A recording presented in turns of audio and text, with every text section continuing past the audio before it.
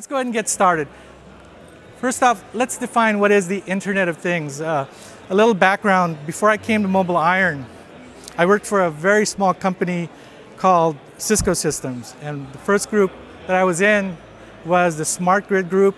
It evolved into the Connected Energy group, and then it became the Internet of Things group.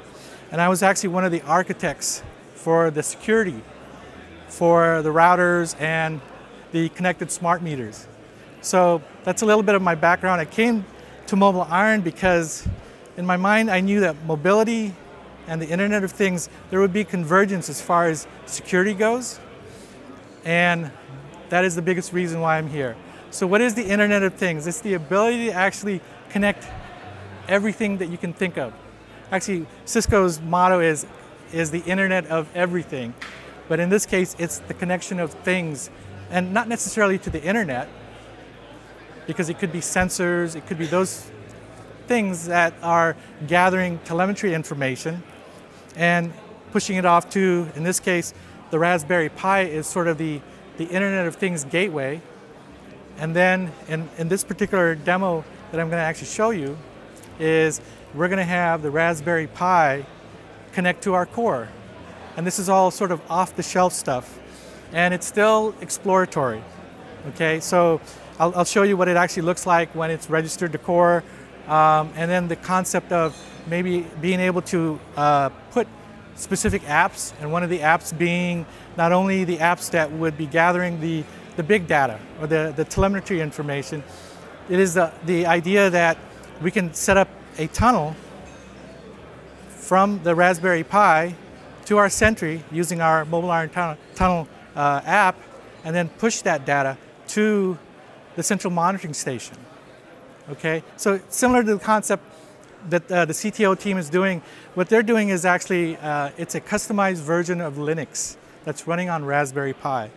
And they are actually also using our App Connect technology to containerize the apps that are contained within the Raspberry Pi or the Internet of Things gateway.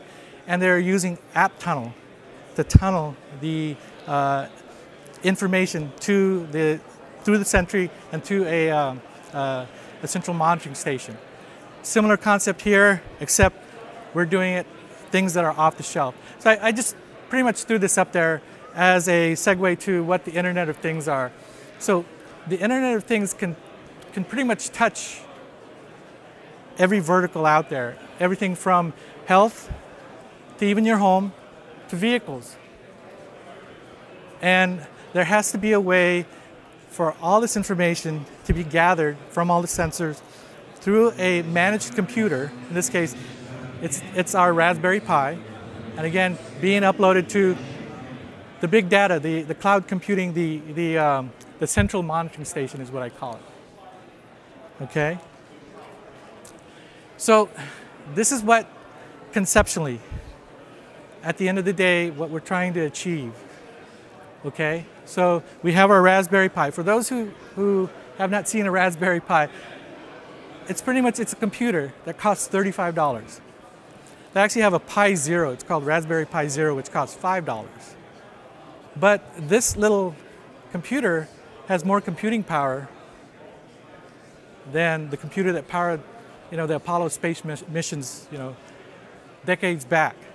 So it's actually a pretty powerful computer. It costs $35. You can buy it on Amazon. That's exactly what we did.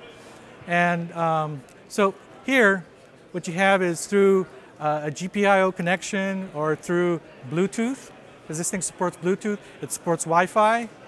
Not sure about NFC, but these are all transports that are attached to, here, wrong segue that. So all of these, think of them as sensors. And they're all connected to the Raspberry Pi, the Internet of Things gateway, okay? And it's gathering all this information. So here, let me take a step back. So what I'm actually trying to do is have the Raspberry Pi, again, that's running Windows 10 IoT Core, and I don't know if anyone's actually played around with IoT Core, but basically it is, you can get the preview version for free, but as soon as you use it in your enterprise, you actually have to register it and pay a little bit of money. But the thing is, well, okay, so what I'm actually trying to do is, one of the things that I want to do at some point is to have the Raspberry Pi register to our MobileIron cloud instance. But today, and the purpose of our demonstration, it's going to be registering to our Core, our on-premise device. And I'm going to demonstrate that at the very end of this presentation. And then, again, at some point, be able to, okay, so that information is being gathered by the gateway, and it's going to establish, hopefully, a MobileIron VPN tunnel to our Sentry, and this is all conceptual, right? And then all that information is being analyzed at the central monitoring station. Okay, so this is what it is conceivably. The only part that I've gotten to work so far, and I've spent a couple of weeks on doing this, is to get this, the mobile or the IoT gateway connecting to Core. And that's going to be my demo at the very end of this presentation. So let's go ahead and move forward here. So let me take a step back. As you notice, I focused a lot on the Windows platform. Part of it is because what I'm going to explain to you. So what we have here is iOS's foray into the Internet of Things. It's called HomeKit. They announced it about 2 years ago. And really, it's more for the smart home. It's for home automation. And it can run on your iPad. It can run on your iPhone. There's really nothing as far as comparing it to like a Raspberry Pi. So all of these HomeKit-enabled products can communicate with the HomeKit app on iOS. On the Android side, they actually have two, but the one that I'm actually talking about is Brillo. It's called Android Brillo. It is a sort of an offshoot of, or a lower version of Android OS. And their target market is also for smart home or home automation, but I'm thinking, because I haven't had the opportunity to actually download it yet and install it on a Raspberry Pi type of device, to see if it would be something that we could put in an industrial IoT type of application. But today, what they actually are pointing towards is smart home, home automation. And ironically, they also have another product called the Nest product. I'm sure some of you have actually heard about it. The guy that actually works for Nest at Google used to be my counterpart at Cisco. But Nest is something that's totally different than Brillo. And it's for home automation. You've heard of the Nest smart thermostat. Okay, so Nest and Brillo, how they talk from device to device, how devices communicate with one another, it's a protocol called Weave. Both of them talk Weave, but they're two different versions or two different types of Weave, and they don't interoperate. So, Google has Brillo, and Google also has Nest. And maybe in the future there will be some integration between the two, but at this particular point, not as much known about Brillo. It was announced last year, so don't have much information on there. And like I said, I haven't had the opportunity to actually install it on a Raspberry Pi type of device. So my focus is going to be a lot on Windows 10, because they do provide, okay, so let me they do provide things for home automation all the way up to industrial IoT. So let me talk about, since this is a security and privacy presentation, let me talk about some of the security that HomeKit comes with. So again, as far as how HomeKit communicates with the HomeKit enabled devices, it's called HAP, and it uses also Bonjour. And some of the storage security, it uses a very strong elliptic curve cryptography key, a very strong key, okay? I don't know if you guys had attended some of the earlier sessions that we did, but I did talk about the differences between RSA and elliptic curve keys. For the Internet of Things, elliptic curve makes sense because the keys are shorter. That means storage and transport it doesn't require as much computational power for elliptic curve. So that's why, as you see, there's a common theme for the Internet of Things. It will be using elliptic curve cryptography, okay? 32-bit secure remote password, and again, you can use Wi-Fi, Bluetooth, that's low energy, and again, using elliptic curve 25519 keys. That basically it's a safe elliptic curve, okay? Am I losing people here? Or? Okay, let's keep going. On the Google Brillo side, again, it's based off Android OS and Chrome OS. It's based off of the SE Linux, Mac, and Secure Boot. Again, it uses Weave for the device-to-device communication. It's a JSON-based device communication over Wi-Fi, and it does do can do 802.15.4, which basically it's Zigbee or Bluetooth. Okay. So now let's talk about something that I've been spending a lot with, and Mark's actually sitting right there. He's part of the Windows team. So this is something that was sort of a brainchild back in February. We had heard that a Raspberry Pi that was running Windows 10 IoT Core could actually be managed by MDM. And certainly Microsoft's documentation does talk about that, but their documentation doesn't actually tell you how to do it. It says, here's the attributes you can configure. It doesn't give you examples. So to give you a background, so this started back for me back in March. I think I spent about a week trying to get this thing to work, looking at all the documentation, all the videos on YouTube. Couldn't find anything that made it work. So I ended up probably spending my first week just exploring all the different avenues. And then I spent the next couple of weeks after that trying to configure a provisioning package. And I'll demonstrate for you what a provisioning package is that can actually be loaded onto the Raspberry Pi that would actually be used to trigger to go connect to our core as a work access type of enrollment. Are you guys familiar? Have you looked at Windows 10 at all and how you register a Windows 10 device to MDM, to our core? It's through settings, accounts, settings, work access. You don't have to load a separate client or an app like Mobile at Work. So that was some of the difficulties that I spent. And then I took a little break because I think by that point my brain was getting a little overloaded. So and I had to go up to Bellevue and do some stuff there in Washington. So maybe if I figured if I stood close enough to Microsoft, maybe I could figure this stuff out. But anyway, so some of the security for Windows 10 IoT. Okay, the unique thing about IoT is it has no GUI. It's command line, it's PowerShell. It does have a web interface, but it's very rudimentary. It's not the GUI that you and I are familiar with for Windows 10 desktop. It's not the GUI that even comes with Windows 10 mobile, although IoT Core under the covers is actually Windows 10 mobile. Okay, so there you have the first difficulty, right? Where in the command line do you configure this thing? So, and you can enable encryption. BitLocker 128-bit is the default. You can also turn on 256-bit with XDS, AES encryption.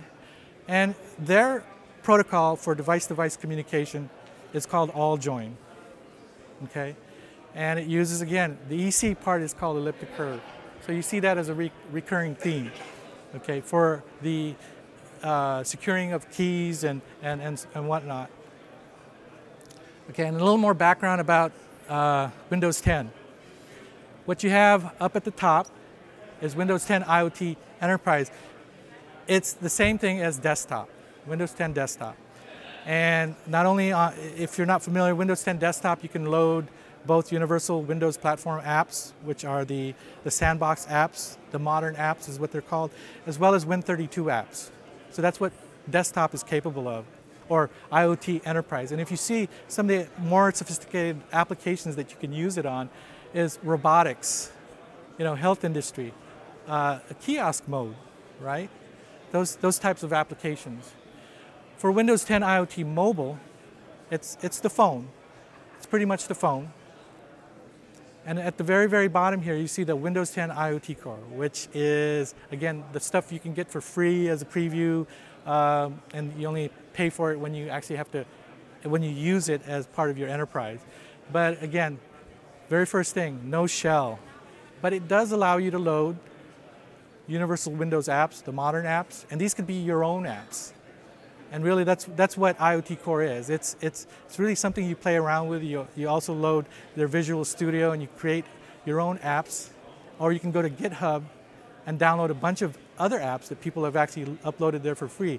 Anything from internet radio to blinking lights to some of the stuff that I don't know if you saw in Sandeep's. He's got cameras that's taking pictures. So these are some of the cool things that you can do with the Raspberry Pi, right? But at the end of the day, the thing that I wanted to do was to get this thing registered. And this is what a Raspberry Pi actually looked like. So upon closer inspection, it has an Ethernet port. It has a Wi-Fi. And Wi-Fi is one of those, I actually got it working. But according to Microsoft, there was a list of supported hardware. And although you had to go through and actually install different versions of IoT Core, I finally got lucky and I loaded one the other day and the Wi-Fi automatically started working. So actually my Raspberry Pi is sitting on my bookshelf at home. It's talking to my AP, and right now it's actually talking to our MobileIron Core. Okay. So this is the fun part, the demo. Okay. This is just the first leg. Okay. I actually just got this working about 3 or 4 days ago, and I think I was so happy I sent an email out to the team, and they were like, "Really?" It was actually a big thing. It was a big step because I call them little big steps, because we're finding out that once we actually register the core, certain other things actually start working. So that's kind of the cool thing. So let me actually do this, because I actually have a video. See, I was going to try to do this live, but the Wi-Fi has been so spotty that I was afraid that I couldn't actually do this. So I actually created a video, and I'm going to share those videos with you, okay? So let me see if I can break out of this and try to launch the videos here. So the first video, let me kind of give you a preface of the first video that I'm going to show you. It is showing you the Raspberry Pi Windows IoT interfaces. There's a couple of tools that they provide. One of them is called Windows ICD, or image. I forget what the C stands for, but it's the ability to create provisioning package. You can create custom images that you can load on the Raspberry Pi. And the thing about IoT Core and Raspberry Pi is these things you normally would build into a packet or an image and then boot it up off of that device, okay? And that's how everything was documented, and that's the path that I followed. It didn't work for me. So I was trying other things, and I ended up guessing correctly and being able to not only boot a regular image, but once that image was loaded in Raspberry Pi, I could actually go into the network share of the Windows running on the Raspberry Pi and drop the provisioning package into a specified directory, drop it in there, and reboot the device again, and that provisioning package actually took. It actually worked. That was the breakthrough moment. And again, it wasn't documented at all. Okay, it was just trial and error. So let's see if I can show you. So this first video is I'm just going to show you the interface for Raspberry Pi, the web interface, some of the tools that I use to actually get this thing to work. So let's go ahead and do this.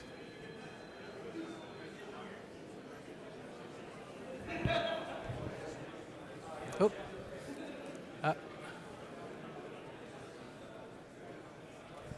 Can you see that? Okay, so they provide you with a tool called the IoT dashboard, and it'll actually go out and discover any Raspberry Pis that are part of your network. Okay, and then first things that I did, and I apologize, I didn't want to go back and show it, but you can actually launch their web interface. But this is what the web interface actually looks like. right? It's got a limited set of things that you can do. One of them is not being able to register to an MDM. But there's other cool things that you can do. One of the things is, I don't know if you could see, but I've already registered this Raspberry Pi. We have an app called Apps at Work. That is our enterprise app store. That actually got pushed down to this Raspberry Pi. I don't know if you see it. I can share these videos with you afterward too. So here I'm just walking through the web interface of the Raspberry Pi. Again, not too many things that you can do there. And certainly if you're familiar with the Windows GUI, this is a departure from that, okay? So again, I'm just showing you, you can do audio, you can do internet radio, like I said. And then I want to show you the networking part and show you that down here, it's actually connected to my Wi-Fi at home. So that was in itself also a breakthrough, because Wi-Fi is one of those very difficult things to actually get to work. I didn't want to run if I was going to do this demo, I didn't want to run this 50-foot cable, Ethernet cable here. But again, IoT onboarding, they use AllJoin, that is device-to-device communication. So this is just kind of showing you what they provide as their web interface, web management interface. And they do allow you to, and that's what if you attach a monitor, or what they call a headed configuration, this is all that they provide you, that little window there. This is what it shows. And I just wanted to show that it was connected Wi-Fi. Okay, so this is the dashboard. So next thing I'm going to do is you can use PowerShell. Okay, although I was having some problems logging on, and it isn't the fastest thing in the world. But you have to log on to the Pi. And I did type the right password, but for some reason it didn't like the password. It told me it didn't. So I was going to try the other one. So I have a Raspberry Pi 3, and I have a Raspberry Pi 2. So I have two of them. Okay. Okay, and again, I'm logging on. I did enter the same credentials, and it worked, but it just took a little bit of time for it to come up. But it's your standard PowerShell, right? So that's pretty much the end of the first video. Okay, so that was just an introduction to some of the tools that they provide you. In the next one, I'm also going to show you some of the tools that they provide you, and specifically the ICD, the Windows ICD, customization and design tool. So let me go ahead and show you that one. So this is the Windows image and customization design tool. Okay, and this is where you can create not only provisioning packages. I'll stop it at some point. It's kind of difficult to. Anyway, so here I'm actually creating a provisioning package, and I made it so that it's common to all Windows platforms, because there is one specific to IoT, Windows Core IoT. All the ones that I tried, that one didn't work, and it's very, very difficult to actually see. But I'm actually configuring the customizations that is required for this thing to work, for this Raspberry Pi to register to our core. So here I'm defining the security policies. I'm saying allow the ability to add a provisioning package to the device, allow it to be removed. In this case, I'm doing the simplest thing. That is, I'm not enabling encryption yet, and I'm not enabling the signing of packages. Every package, provisioning package, every app has to be signed by a trusted signing certificate. In this case, I turned it off just for this demo. The last thing you have to configure is this thing called Workplace. That is the equivalent of work access. And here is where I'm defining the enrollments. It's asking for the UPN, Universal Principal Name. In this case, it's my user account, jsaturnio@miacme.com. The auth policy, there's two choices. There's on-premise, which is username and password. There's one also for certificate. I use on-premise. You also have to know the URL for core, and it's not the standard URL. I don't know if you can see that. And if you want, I could actually show you the videos. For some reason, I guess it's the display here. It's not showing it. It's very detailed, but here you have to know the full URL to core. Okay. There's additional URLs you can define, but it wasn't required. Okay, so Microsoft gives you a bunch of stuff that you can configure, but they tell you which ones to turn on, or they don't tell you which ones to turn on, and they don't tell you which ones to turn off. So again, it was all trial and error. The secret is your password. It is your credential password. And what I did is I created it, and then I exported this file that had a PPKG extension. Okay, so I saved that, and what Microsoft prescribed was that you make this package part of the FFU file, which is the ISO file, and you bundle it together, and you load it onto an SD card, and you boot that up. And that didn't work. I think I spent about 3 days trying to do that. It didn't work. So in this particular case, what I did is I created the provisioning package, and now this is the Raspberry Pi. I'm in the network share, and I found the specific directory. You can't really see it, but it's Windows/provisioning/packages. You drop the PPKG file into that directory, okay? And then what I'm going to do is I'm going to launch the browser because I'm using the Raspberry Pi 2. I have to log in.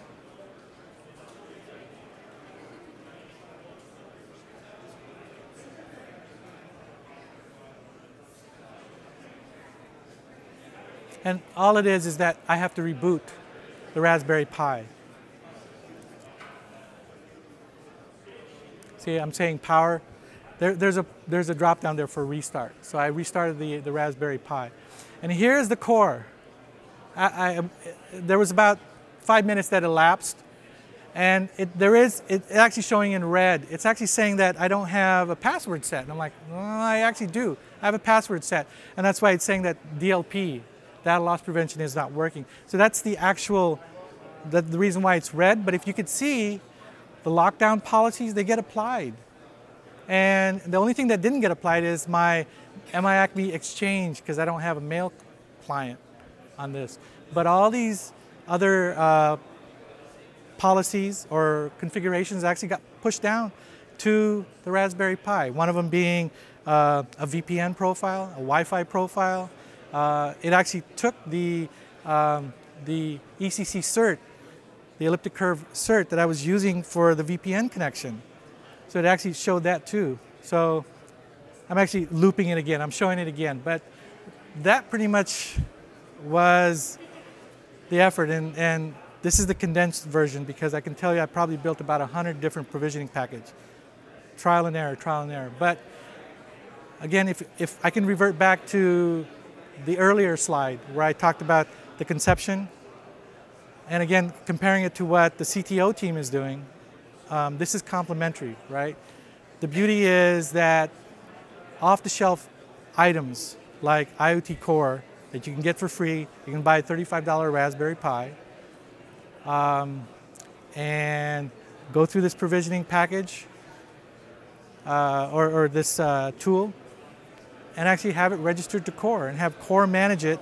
And the next steps for us is I want to load the MobileIron Tunnel app within that web interface, because there's a place you can actually upload an APPX file, and see if I can provision that tunnel and configure it for always on VPN, where that is, as soon as it senses a network connection, the VPN will just trigger, and then collect all the data from all the sensors and so on, and then push it up to the Sentry and to the central monitoring service. So technically that is the intent with this actual effort.